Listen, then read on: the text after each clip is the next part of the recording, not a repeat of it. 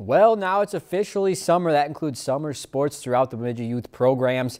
This past weekend, teams from all over northern and central Minnesota flooded the softball diamonds in Bemidji for the Bemidji Blaze softball tournament. What a weekend it was, as 4 champions were crowned from ages of 10 years old all the way up to 18. The 12-year-olds, though, we go.